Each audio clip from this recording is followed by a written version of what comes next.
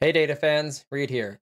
Today, I want to spend a bit of time in Power Query walking you through a technique that I stumbled across that lets you dynamically rename all of the column header names that are either in CamelCase, so no spaces in the column names themselves, but every word starts capitalized.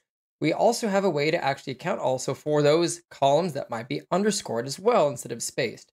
You'll often find these inside of databases or other systems where spaces are usually frowned upon, but that are actually okay to use in Power BI. But as you might know, it's a bit tedious sometimes to have to go through column by column and rename. Now, this practice that I found was actually from this website that you see in front of here, which is from a blogger named Yanni Zeich, if I was pronouncing that name correctly. But this essentially walks through this principle and process that was also inherited from a Chris Webb blog of a splitter function at the table level. I also added some additional requirements in here and some other options. So let's go ahead and look through all of these in Power BI Desktop.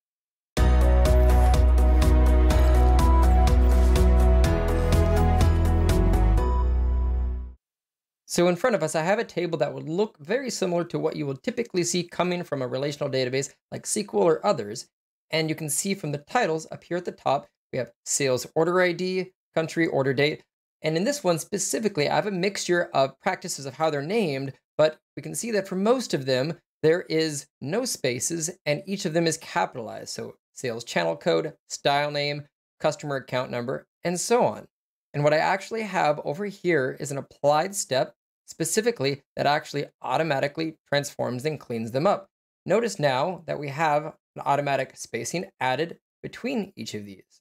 So essentially, again, I lifted this code block from that website from Yanni that allows us to actually leverage a function called table.transform column names from that previous step.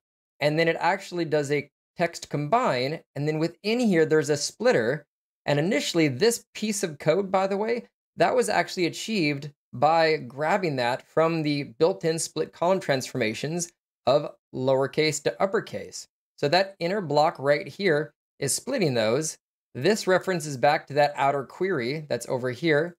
And then here is the thing that actually tells it what to replace the values with whenever it finds those split opportunities. And then all of that is combined right here across all of these columns. Now, I did intentionally add some complexity. So this one already had a space in here, and I also had one with an underscore.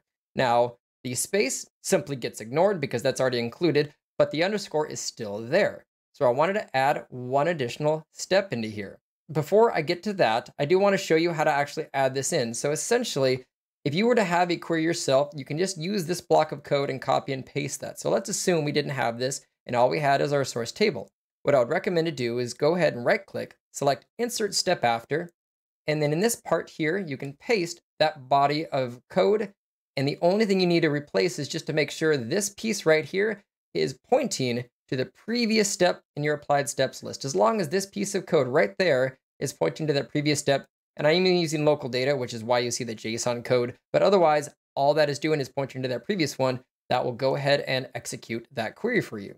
Now, coming over to the sales underscore removed, we see that step over into here, but also notice that product ID has that underscore removed from it. So I actually added one more previous step in here where I actually did a list.transformation on all of the column names from the source.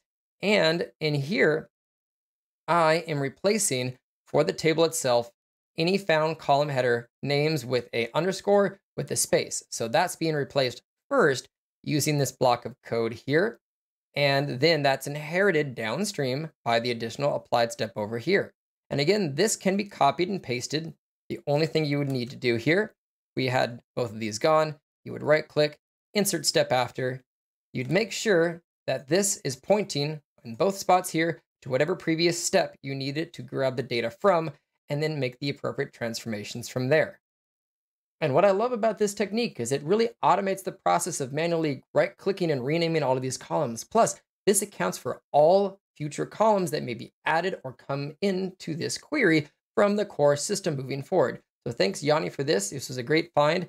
I wanted to add that little bit about also accounting for underscores as well to add some new content to this, but check out his blog below. Lots of great stuff related to Power Query and other resources for that. But hopefully this is a great pocket formula that you can take with you. It will be available in the file to download from my blog's page, but you also can take the code snippet directly from the description in the YouTube video below or from my website as well. But otherwise, don't forget to check out our related content here in the upper right. And as always, add any comments down below, any suggestions for a future video, and I will see you all in my next video.